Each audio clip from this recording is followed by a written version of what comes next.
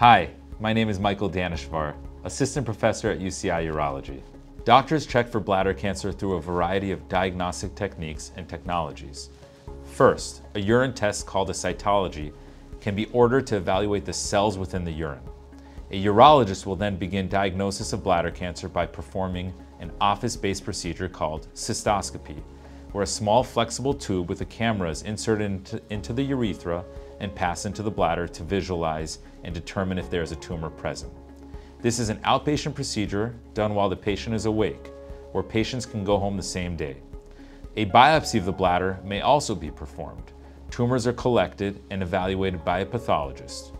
MRI or CT scans with contrast dye are diagnostic imaging studies specifically used to define GU anatomy. We are here to help you. Thank you for trusting us.